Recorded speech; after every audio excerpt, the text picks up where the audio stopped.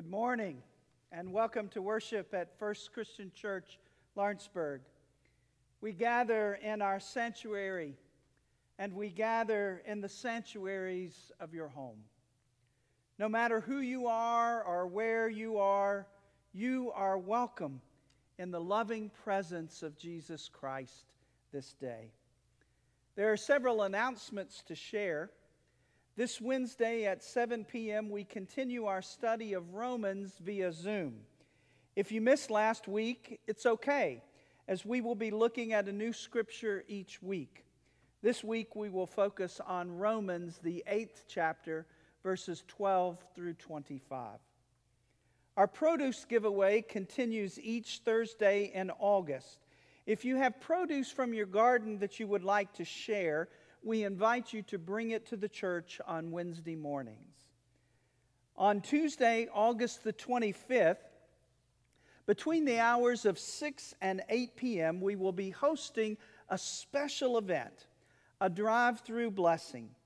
It is an opportunity for your ministers to greet you and to give a blessing. This is for children, youth, and adults. And the first 100 people will receive an age-appropriate blessing bag. School children are invited to bring your backpack for a back-to-school blessing as well. And, are you ready? Free Taylor Bell ice cream provided by the church will be available. We hope you'll come and share. As we gather for worship, let us be reminded that God welcomes all the dreamers as well as the doubters. The worriers and the wanderers can call on God by name. And in this time, we can remember all the ways that God has graced us. In these moments, we are reminded that God is with us always.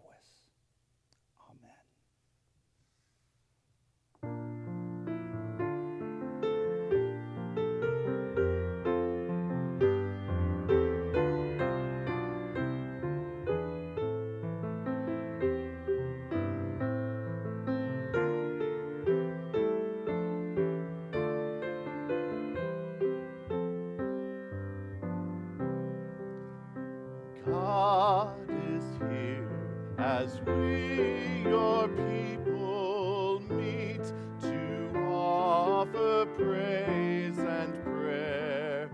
May we find in fuller measure what it is in Christ we share.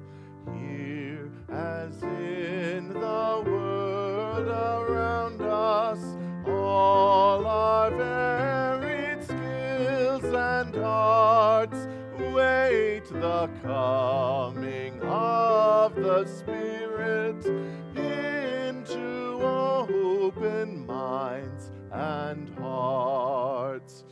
Here are symbols to remind us of our lifelong need of grace.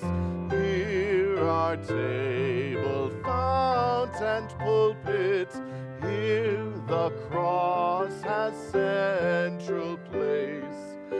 Here in honesty of preaching, here in silence as in speech, here in newness and renewal, God the Spirit comes to each.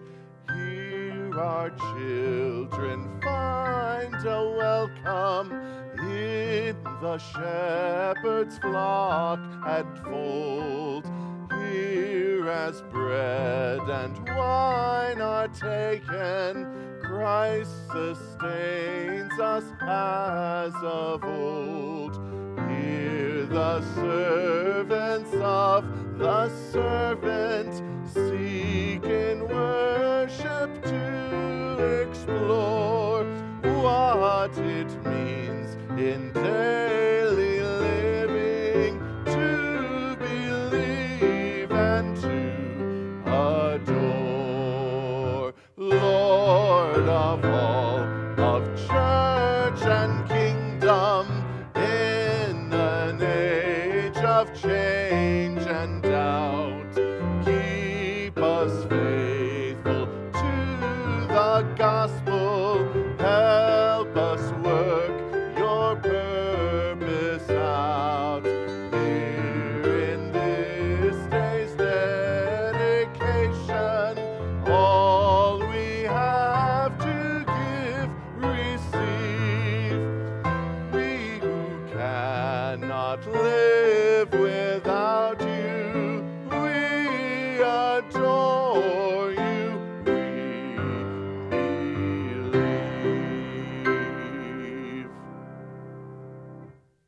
Let us pray. Creator Spirit, hear us sing. Breathe fire into the praise we bring. The mighty wind still lives in power. The church renewed responds this hour. May this time of worship fill us and move us in your glorious name. Amen. Amen. Well, there's lots going on in the life of the church. Mike has held several online camp experiences with our youth, and he was responsible helping with the planning of these experiences for the region. All three of your ministers are working on blessing bags that you will receive at the drive-through blessing. Lots of work will be happening around the church in the near future. Beginning tomorrow, work will begin on new audio-visual equipment for the sanctuary. Some of our camera stuff is already in. Our building and grounds ministry is looking to repair and paint windows in the sanctuary, the balcony level. We are looking at having our driveway repaved at the entrance to the parking lot. We have already repaired a broken window in the chapel, as well as installed a new door slot for leaving mail and other information. Also, a couple of months ago, we installed our new sound system, which is working so well. All of this would not be possible without your gifts to the church. Thank you to everyone for your generous support of the church that allows the work of the church to continue. And even though we may not be meeting in the building, the ministry of the church continues. Let us pray. Oh God, thank you for generous hearts and spirits that see the vision, that give so that your word might continue in this community and literally around the world. Challenge us always to give as you have given to us, for we pray it in Christ's holy name. Amen.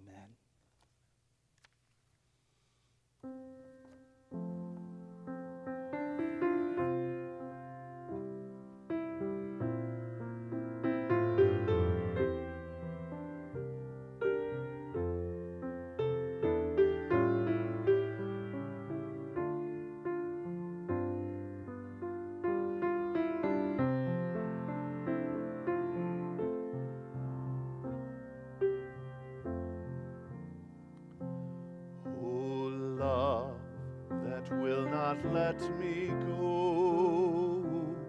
I rest my weary soul in thee. I give thee back the life I owe, that in thine ocean depths its flow may richer, fuller be.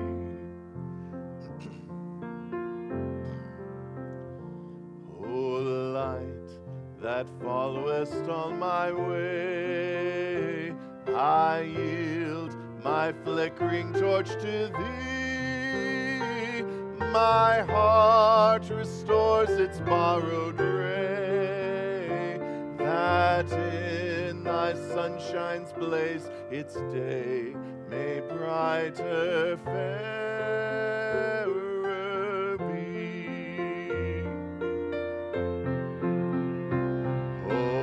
Joy that seekest me through pain, I cannot close my heart to thee. I trace the rainbow through the rain, and feel the promise is not vain, that morn shall tearless be.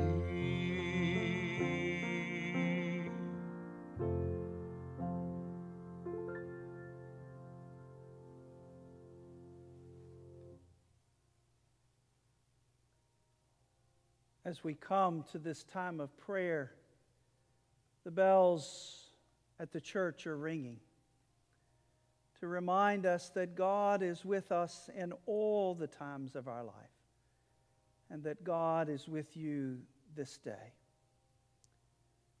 We lift up the family of Zachary Kamer, who passed from this life to eternal life on Wednesday. Zachary is the husband of Jessica Brumley, granddaughter of Chuck and Laverne Brumley. A private service was held in Georgia on Saturday. We also lift up the family of John Crutcher, who passed from this life to eternal life on Monday. John is the nephew of Dick and Misha Crutcher. A private family service will be held. And we lift up the family of Connor Pike, who passed from this life to eternal life last Saturday evening. Connor was a good friend of Dakota Wells, who is the fiancé of Jordan Beasley. His service was held on Friday. And there are many others within the life of our congregation and far beyond who are struggling with many things. And we know that God surrounds each and every one of us. And so this morning I invite you to lift up a name wherever you are of someone you would like to lift to God. And certainly God hears the silence of our hearts as well. Let us pray together. O God, who is ever near, even when we safe distance 6 feet apart, we come to recognize you as strength that sustains, as wisdom that foresees, as clarity that discovers, as love that understands, as mercy that forgives. We praise your holy name today and always. O God of all comfort, we come this morning lifting our prayers for those whose hearts are heavy, whose hurt is deep in the loss of those they loved. Source of compassion, help us to cry out loud, to hold each other gently, to live with unanswerable questions and this gaping hole of loss. Help us to reach out to others who are suffering, to show them our love, to say the kind word. Remind us all that you are always with us, to carry us when we think we can go no further. O God of the seeds, the cell, the notes in a song, such good things come from something small. A tiny pebble causes water to ripple. A collection of pennies become $1. Likewise, the droplets of our good works fill the sea of your divine soul. One word, one action, one display of love after another turns into a symphony of blessings. We pray this day that you would help us to be your people, O God. Help us to be your people of peace in a world overwhelmed by violence. Help us to be your people of reconciliation in a world where the powerful seek to divide and conquer. Help us to be your people of community in a world literally sick with individualism. Help us to be your people of sacrifice in a world of entitlement. Help us to be your people of generosity in a world obsessed with security. And help us to be your people of grace in a world run by rating systems. Loving and patient God, we believe you have created us to improve our world, not to exploit it, to bring blessings to others, not burdens, and to instill peace, not conflict. We know you hear our prayers because we have seen the results. We feel your love and presence in our lives because we become better people when we do. We pray in the name and spirit of the greatest example of what it means to be of God, Jesus our Christ. Amen.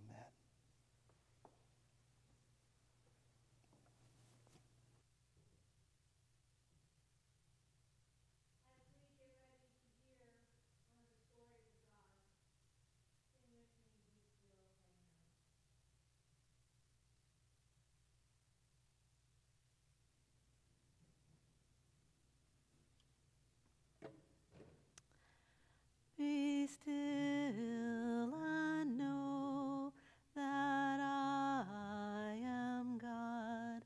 Be still and know that I am God. Be still and know that I am God. This morning, our scripture reading comes from Romans, the chapter 8. Hear these words from the Apostle Paul. There is therefore no condemnation for those who are in Christ Jesus. For the law of the Spirit of life in Christ Jesus has set you free from the law of sin and death. For God has done what the law, weakened by the flesh, could not do, by sending his own Son in the likeness of sinful flesh, and to deal with sin. He condemned sin in the flesh, so that just requirement of the law might be fulfilled in us, who walk not according to flesh, but according to the Spirit. For those who live according to the flesh set their minds on things of the flesh, but those who live according to the Spirit set their mind on things of the Spirit.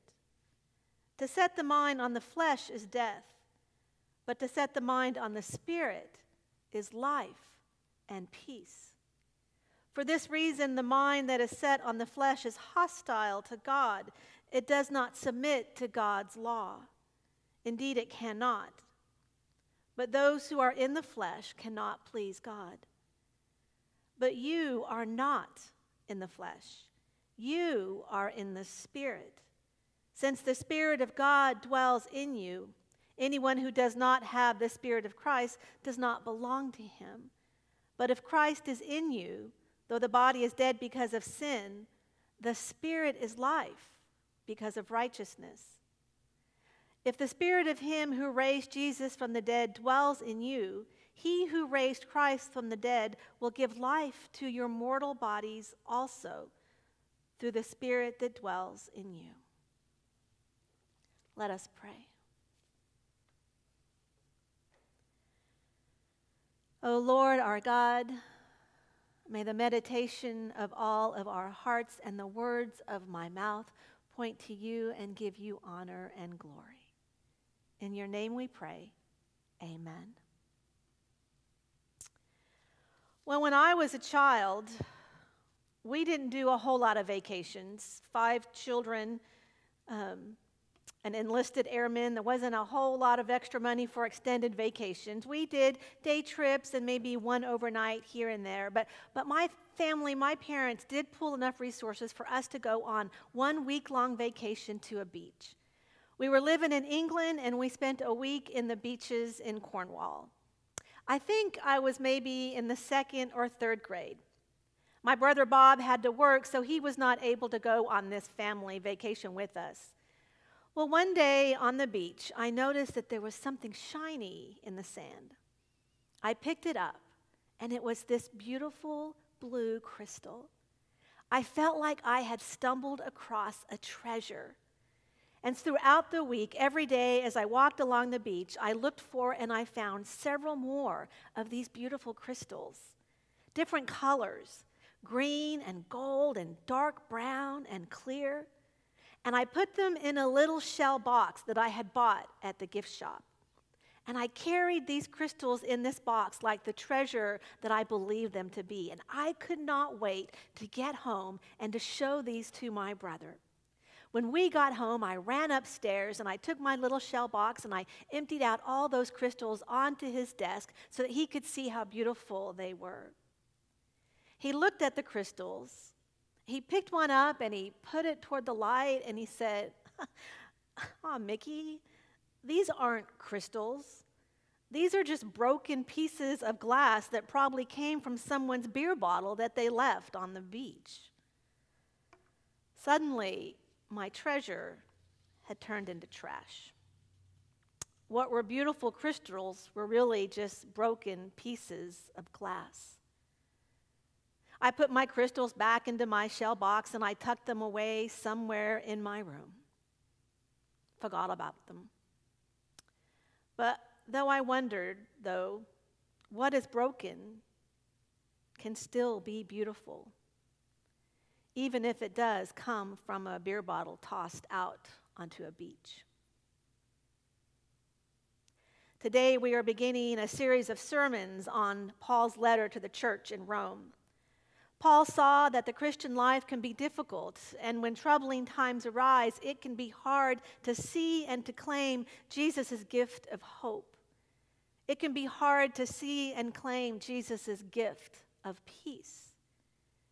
It's hard to see the sustaining presence of God in the midst of brokenness, a presence that will show the way of wholeness and unity that we can find in Jesus.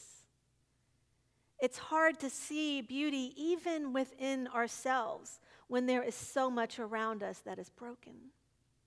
So we are going to spend some time over the next few weeks looking at Paul and his letter to the church in Rome.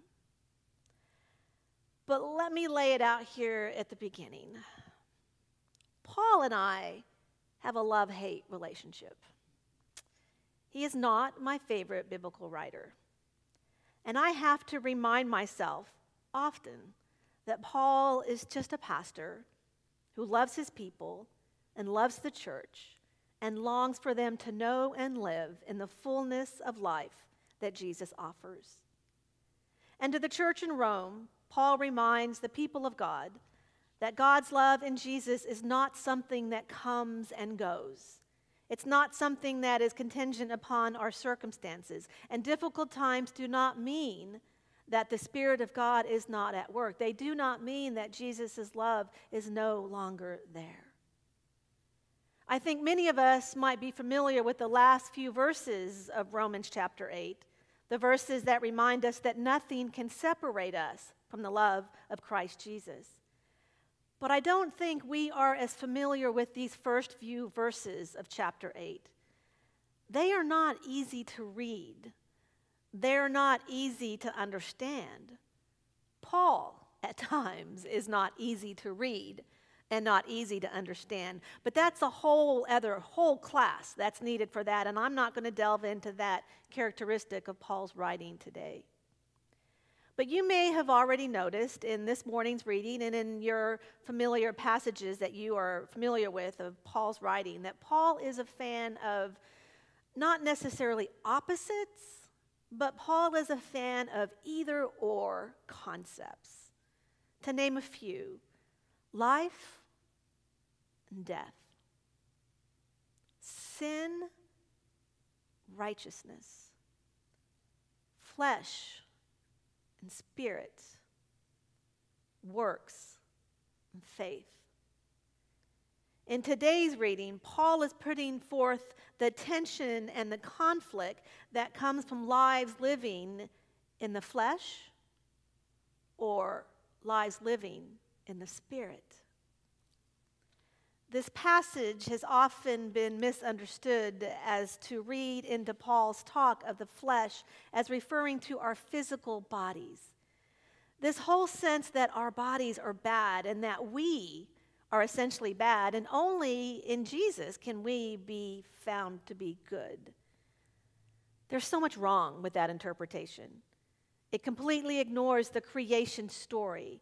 It completely ignores the very first stories of faith that teach us that we are created in the very image of God, that we are created good and beautiful, and that never changes. It certainly can become distorted. It certainly can be forgotten. It certainly can be lost. It's lost when we lose our identity of created children of God, all of us. We lose it when we shift our focus in living more towards the I and away from the we. We lose it. We lose our sense of identity when we forget that we are community, connected to one another through the Spirit of God. The flesh that Paul is talking about here is the ego of the self. When we are guided by our ego, we are guided by what we want. We are guided by what we desire. We turn our focus and our priorities inward, focused and guided not by what God calls from us, but what we want. More and more, we are living into individualistic focus. What I want, what I need, what my rights are, what makes me feel happy or what makes me feel good. I, my, me. When Paul speaks of the flesh here in this text, Paul is pointing out all of the ways that we are guided by our desires, by my desires, not what God desires. All of the ways Paul is talking about that we are self-focused, self-oriented, not God-focused, God-oriented, Spirit-focused, and Spirit-oriented. We are living more and more, I believe, into an increasing first-person, singular world. I. Here's a hard question to ponder. How often do our sentences begin with I and end with me?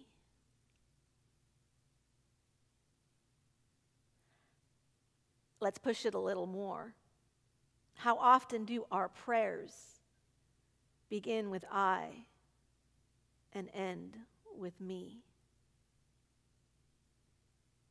Please don't hear in this that Paul is asking us to not take care of ourselves. This is not about ignoring self-care and healthy living.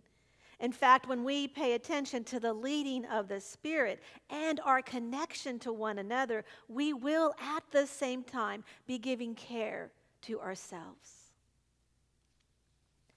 And we might also be tempted to read this literally. Living to the flesh. That living to the flesh leads to death, Paul says. Well, it may not literally take our lives. We may not literally die. But living self-focused, it does kill the fullness of life, little by little. Life, abundant, full, and whole, is taken, chipped away, little by little by little. When we turn our priorities and when we focus primarily on ourselves. Life focused primarily on self is draining. It is spirit draining, life draining, and peace is difficult to experience, to find. Paul counsels that we are to set the mind on the Spirit. This is the mindset that leads to real abundant life. This is the mindset that will lead us to life and peace. It's a life that looks outward rather than inward. It's a life that finds satisfaction in giving and in sharing. It's a life that finds healing and wholeness in caring for the whole of community, not just for ourselves. And it is a life that is marked by gratitude. Life in the Spirit can take our dried up hopes and dreams and put new flesh on them. Life in the Spirit can restore our hope. Now, Paul is not making reference to life and life after death. Paul says in those last verses about our mortal bodies, Paul is assuring us that there is hope in life now. With all that is broken around us and within us, there is hope. We know a better way. It's not an easy way, but we know a better way. It's not the way that many around us might be choosing. It certainly isn't the way that is celebrated and rewarded and lifted up. Individual strength and independence is what is celebrated and rewarded. Taking care of me and mine is the growing trend. And the world groans with the pain of this brokenness. But the Spirit can take those broken pieces and bring them to a place of wholeness and beauty. The Spirit can take our brokenness and move us to a place of wholeness and beauty. But we can't do it on our own. And that is the good news. The gift that God gives us in Jesus. We don't have to do it on our own. In and through Jesus, we see a better way. In and through Jesus, we know a better way, and we can choose to live in that better way. A few years later, my dad received orders that we were to move to Germany. And so we were all instructed, all 5 of us, the children, were to go and clean out and clean up and begin to pack our rooms. So I went to my room, and as I sorted and I cleaned and I packed up my room to get ready for this move, I found that shell box with the broken pieces of glass. I remember holding them in my hand, these broken pieces of beer bottles. They were more than shattered glass. They were transformed into beautiful treasures that brought joy to a young child. I didn't see broken beer glass. I saw something beautiful. There is still so much beauty to see in this broken world. And we can be a part of the healing as we learn to not care only for ourselves and our circle of people. We can be part of the healing when we seek the guidance of the Spirit and learn to care for all. The brokenness around us can't be healed until we look beyond ourselves, outside of ourselves, to the hurting that is around us. What will we see? What will we experience when we live this life in the Spirit? What will we see and what will we experience when we live lives not focused, turning inward to ourselves? What will that look like? Paul tells us in his letter to the church in Galatia, Galatians chapter 5, the fruit of the Spirit. The fruit of the Spirit is love and joy, peace and patience, kindness, goodness, faithfulness, gentleness, self-control. To set our mind on the Spirit is to find life in its fullness. To set our mind on the Spirit is to find peace. To set our mind on the Spirit is to bring that life and to bring that light to others. To set our mind on the Spirit is to remember that we are connected to one another, created to live right alongside with each other. I know it's hard, and it's so easy to be overwhelmed by what is going on, and it's tempted to pull away. And maybe for a time we might need to do that. But we can't stay there. The Spirit invites us back. The Spirit invites us to participate in the healing of what is broken. L.R. Knost, she is an author and activist, and counselor, and has written parenting books. She has a quote that's been floating around for a while. Her quote is, "Do not be dismayed by the brokenness of the world.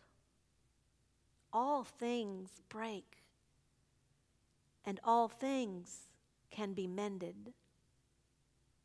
Not with time, as they say, but with intention.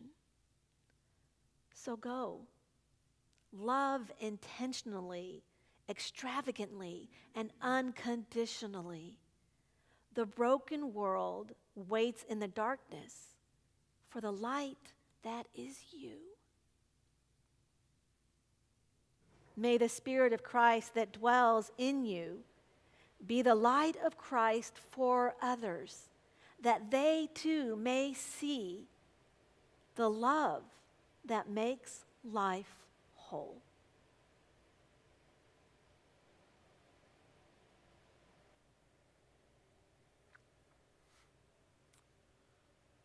As I was reading from some lectionary for this day, to figure out some commentary, figure out where to go with communion meditation, I was really struck by the writer I was reading, because he was excited that this chapter 8 had 11 references to the Holy Spirit in the first 11 verses. And again, just what he said, set your mind on the Spirit was his focus, that we set our mind on who the Spirit was. And he had a really interesting line. He said, the Holy Spirit gets inside you and you start to move, right? You start to dance. You start to go out in that world and see others in a new light and way. As I thought about that, I thought about this table. Because when we come to this table, for me, it's a place that gets inside of you. It allows you to be who you are, to come to this place and say, God, I just had a horrible week, or God, I had a great week, or God, here I am, use me. But then it challenges you to step out from being you into being the world. Stepping out from these pews, stepping out from your homes, from your couches, wherever you may be right now, to step in this world and say, yep, I'm here to serve God in a new and different way. I'm here to use this bread and this cup to share God's love with every person we see on the streets, at schools, at work, at Walmart, wherever you may be. This table is using you to share who God is in this world. So this morning, as you partake of your bread and your cup, know that it is blessed by God to share, not just for you, but the world that we live in. Let us pray together. Our Father, who art in heaven, hallowed be thy name. Thy kingdom come, thy will be done, on earth as it is in heaven. Give us this day our daily bread, and forgive us our trespasses, as we forgive those who trespass against us.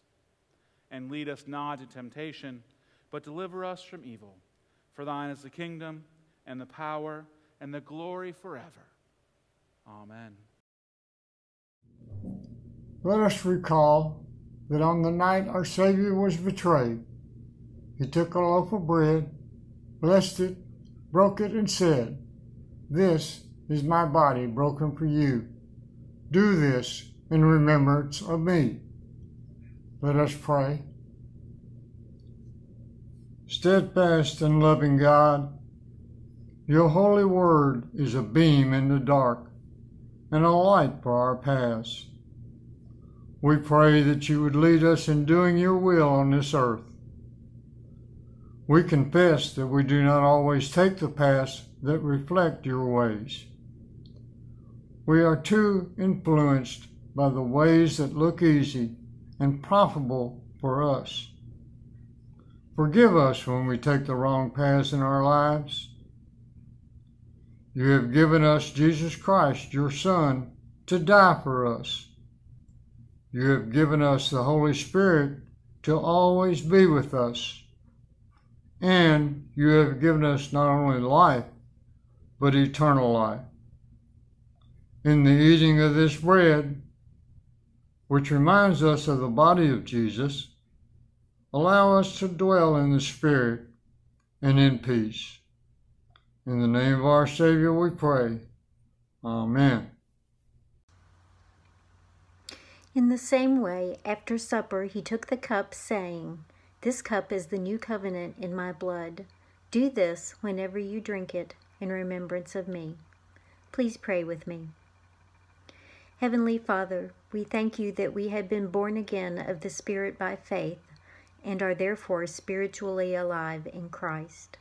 As we share this cup, we join together in praise that the Spirit of the resurrected Lord Jesus lives in us At this table, where we drink from the cup of life, nourish our souls and refresh our lives, and sustain us to do your work and your will in this world. In Christ Jesus' name we pray. Amen.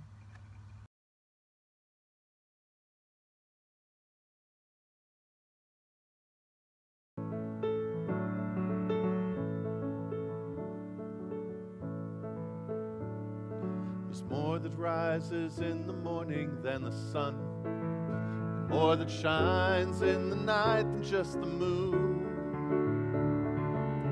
There's more than just this fire here that keeps me warm in a shelter that is larger than this room. And there's a loyalty that's deeper than mere sentiment, and music higher than the songs that I can sing.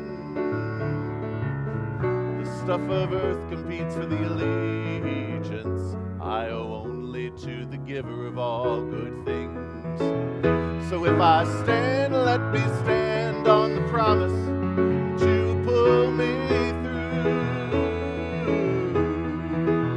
And if I can't, let me fall on the grace that first brought me to you.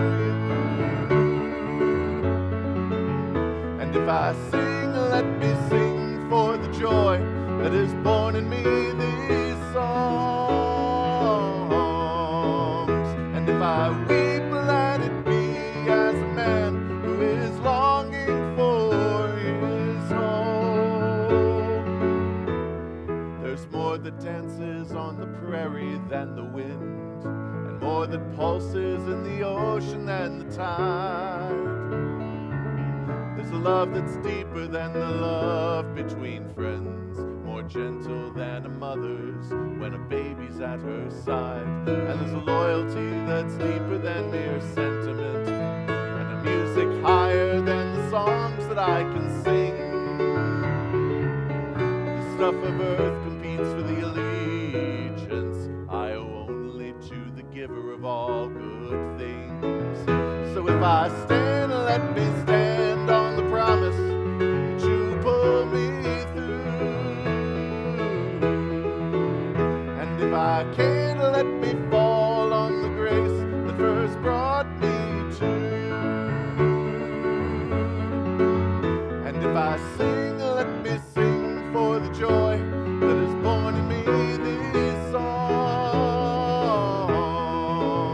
And if I weep, let it be as a man who is longing for his home. And if I stand, let me stand on the promise that you pull me through. And if I can't, let me fall on the grace that first brought me to you. And if I sing, let me sing for the joy that is born in me these songs. If I weep, let it be as a man who is longing for his home. And if I weep, let it be as a man who is longing for his home.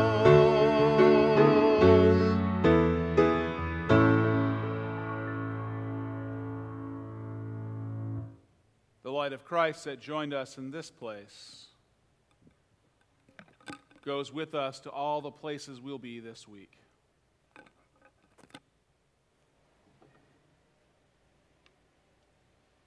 Let us pray.